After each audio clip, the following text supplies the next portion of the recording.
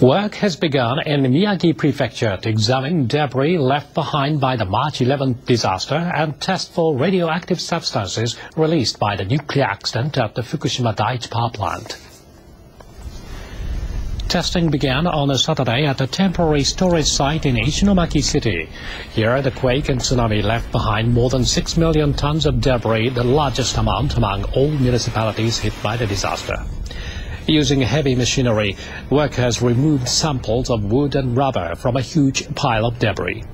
Storage sites across the prefecture are getting close to capacity. If safe levels of radioactivity are confirmed, local officials hope to move debris to new disposal sites being built in Miyagi Prefecture and also to incineration facilities located in neighboring regions. The testing is aimed at dispelling public safety concerns about the transfer and disposal of debris. Measuring radiation levels is essential for easing public concerns about radioactive contamination. Miyagi Prefecture plans to measure the radioactivity of debris at 12 storage sites, including those in Kessen-Numa and Minami Sanriku.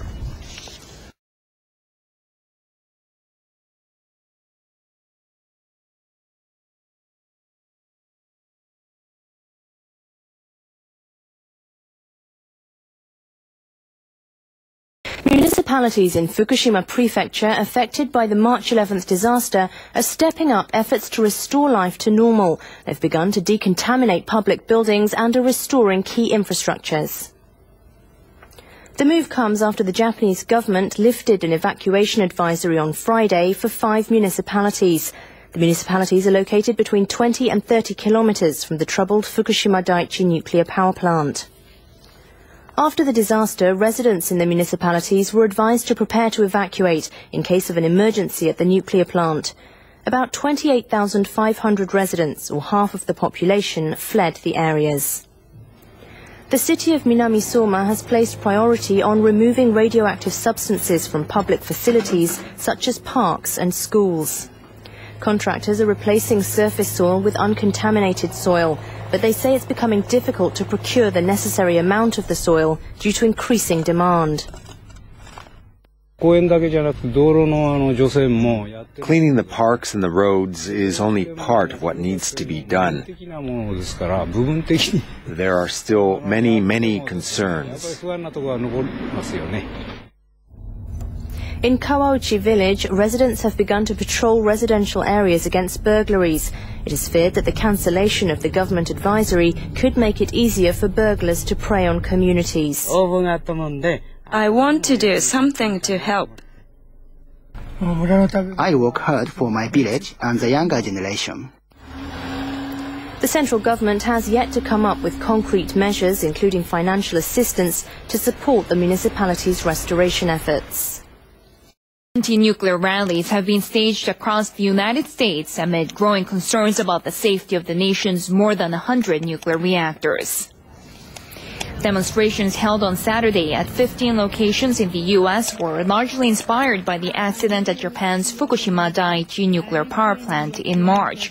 A recent tornado and an earthquake also shut down over a dozen reactors on the East Coast, making Americans increasingly worried about the safety of the 104 nuclear reactors in the country. In New York, people gathered at a park along the Hudson River to participate in a rally organized by a civic group.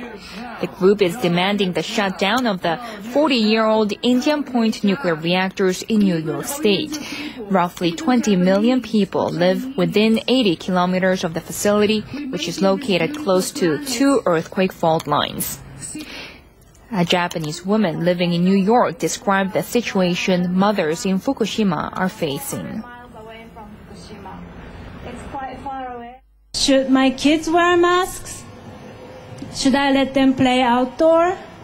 These are the questions every mother is asking themselves on a daily basis. This is a national, but it's an international tragedy. It has heightened my awareness, and I know if it can happen in Japan, it can happen anywhere.